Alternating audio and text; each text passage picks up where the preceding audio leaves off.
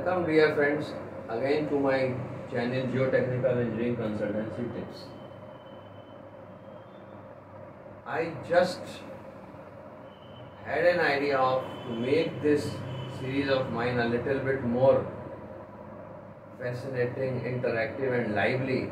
I just decided to discuss with you all a case study in order to prove that why geotechnical investigation is a very important aspect for any proposed new structure. Rather to say its significance and relevance, which I am discussing in this lecture number 20 and 23rd of the series actually, as a case study of a 1 into 25 meter span bridge site.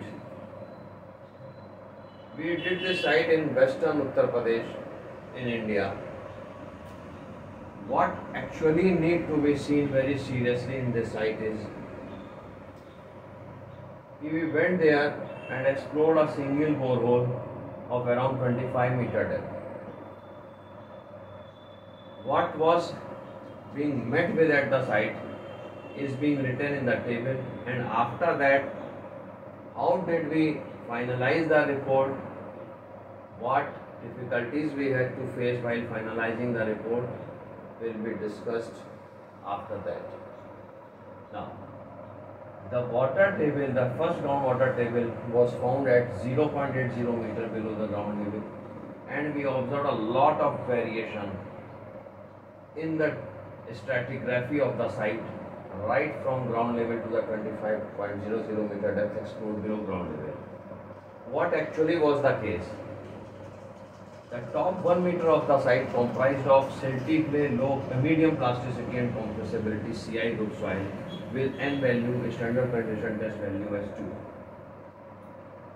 As this was the topmost layer, we didn't test cohesion and angle of internal friction.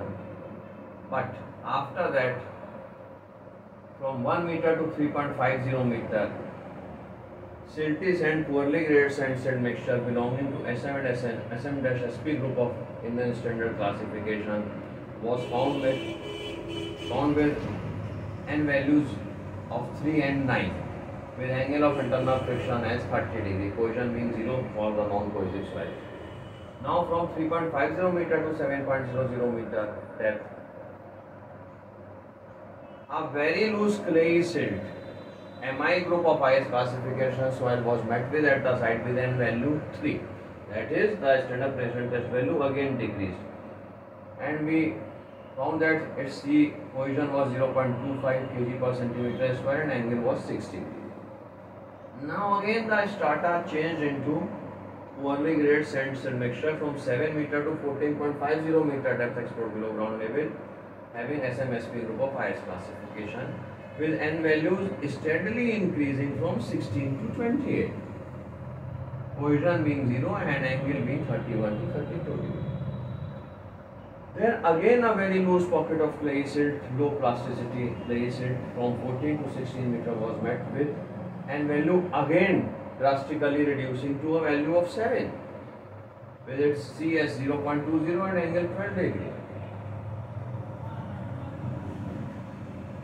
This is the advantage of having a sufficient foundation depth. When the strata zigzags, seesaws like this, we have to have a bare minimum investigation depth to be able to finalize its soil test report.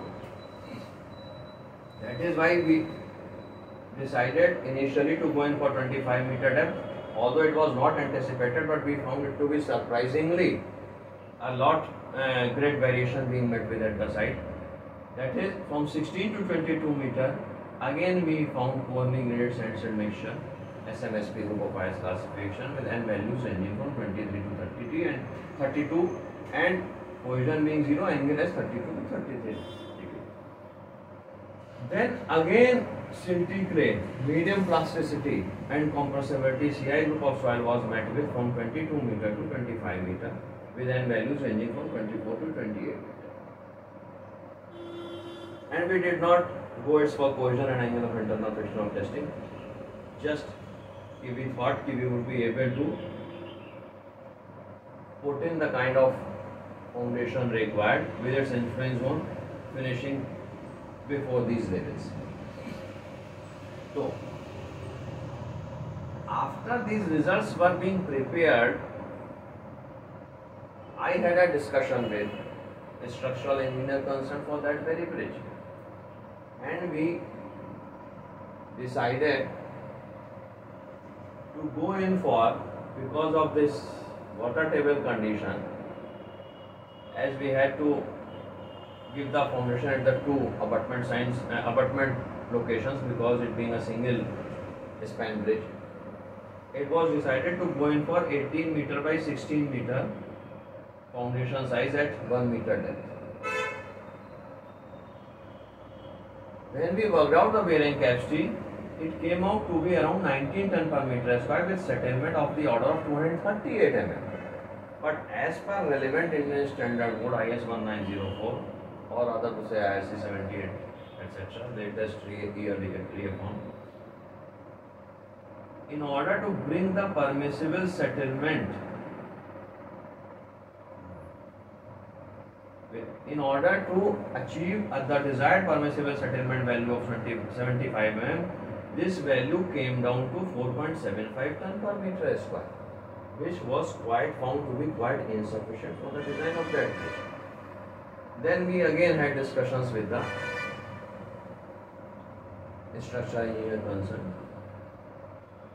What I want to emphasize, focus on this case study is that we have to be very cautious while doing a field investigation at the site, doing their laboratory test at the lab, and then further finalizing the report. Ultimately, the bridge is to be built up there. Then we again decided to do some further calculations at 2.5 and 3.5 meter depth for length into width of 12 meter by 8 meter. We observed, rather to say, we got bearing capacity of the range of 15 to 21 ton per meter square. But for all these three cases, the settlement was found to be well above the safe permissible limit of 75 mm. As we all know, any bearing capacity is to be decided by settlement criteria necessarily. Then we found that the final safe allowable pressure was coming out for these three different depths of foundation stresses for this size of footing to be ranging from 7.3 ton to 10.4 ton per meter square. 7.28 ton per meter square to 10.43 ton per meter square, in which very case the settlement was found to be within assigned permissible settlement limit value of 75 mm. But then again it was thought of and discussed with the structural engineer concerned, because of the water table being present at a slightly more than the anticipated depth from the below ground level, in order to construct these foundations we need to do a massive dewatering at the site, and that may be difficult for these foundations to be executed and to be actually executable at the site. This is why geotechnical investigation is very important. Then it was finally decided to go in for board cast in situ straight pipe of 1000 mm diameter with 2 meter cutoff, and its expected length as 9.5 meter, 15 meter and 18 meter. Now you all will be surprised why I took the decision of 15 meter pipe straight after 9.50 meter pipe. Why? Because 9.5 plus 2 meter cutoff is 11.50 meter. That is, my pile is resting in this sandy soil.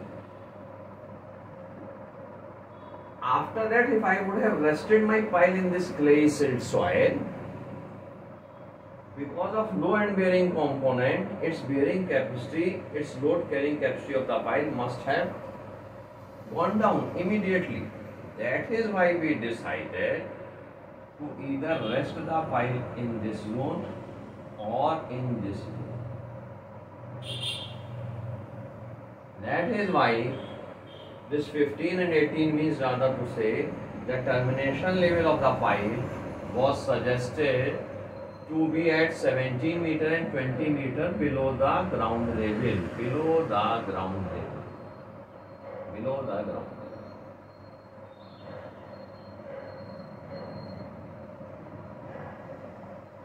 It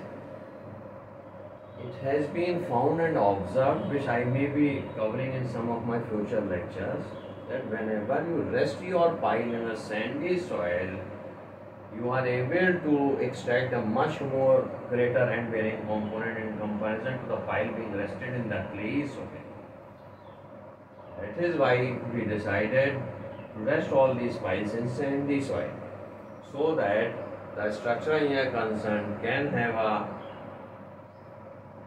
range of values, different depths for this 1000 mm diameter pile with 2 meter cutoff, in order to be able to decide on the number of piles to be provided at the abutment location as a group. What we found, that this compression capacity of the pile was found to be of the order of 106 ton, 215 ton and 275 ton for these respective three depths of piles suggested.